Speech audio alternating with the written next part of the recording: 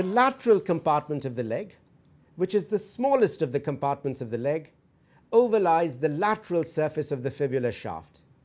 It is occupied by two muscles, the peroneus longus and peroneus brevis muscles, which we shall identify in a moment. The peroneal or lateral compartment of the leg is bounded in front and behind, respectively, by the anterior and posterior intermuscular septa. Let's identify the two peroneal muscles. But before that, where are these muscles attached on the fibula? Peroneus longus is attached to the upper 3/4 of the lateral surface of the fibular shaft, and peroneus brevis to the lower 3/4 approximately. And where these two muscles overlap, peroneus brevis is the anterior one and longus the posterior one. If you have trouble remembering, you might say B for brevis, B for before, the one in front.